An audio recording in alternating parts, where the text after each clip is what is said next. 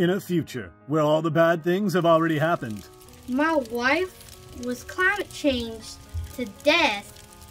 Not once, but twice. The super volcano at Yellowstone's been erupting for nearly 2 decades. Like, no one remembers, like, Quiznos. Luckily, there is still hope for humanity. A young orphan child holds the key to her people's future. What do you mean? I'm just Daisy. Daisy Waterbowl. Yar! You're not a water bowl, you're a Rainbucket! Is that what this mysterious tattoo on my forearm means?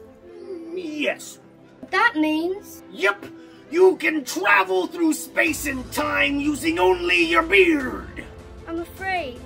What if my beard isn't strong enough? Soon your family beard will come in and you'll be able to tap into the full potential of your beard powers. The tango say a rose. Come closer. You are humanity's last hope.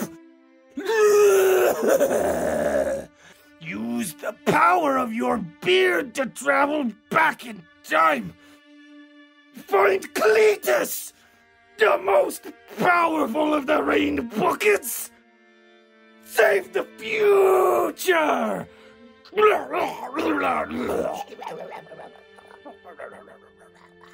No!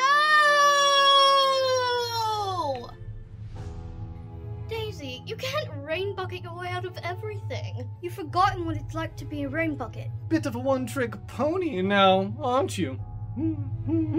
You float up here in your space station full of diamond elephant tusk and sip your spicy water and read your knowledge books. I haven't forgotten what it means to be a Rainbucket. We're protectors. We're defenders of justice. We're Rainbuckets.